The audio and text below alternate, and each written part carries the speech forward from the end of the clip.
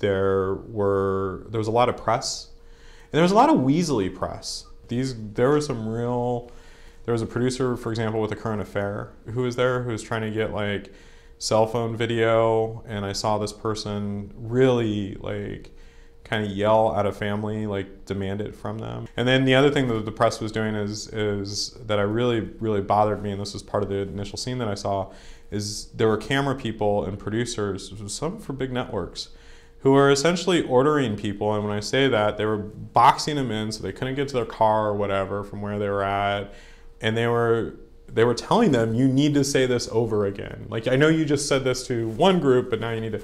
And so I think that put a real strained relationship in this particular instance. I've heard that residents describe the media's coverage as a second trauma, and I absolutely agree with it.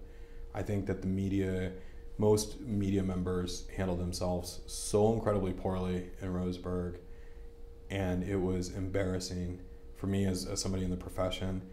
I got very angry at times watching this. There came a couple times in the big press conference, we're asking sheriffs about political positions, wrong time. There was no sense of decorum.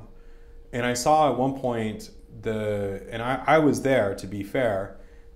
However, I saw again as the shooter was identified and we all got wind of where his apartment was, because we all had LexisNexis, everybody went there. But there was a difference between how some reporters handled it. We have a right to be there, and we need to tell the story. And if his mom comes out and says something, we should be there.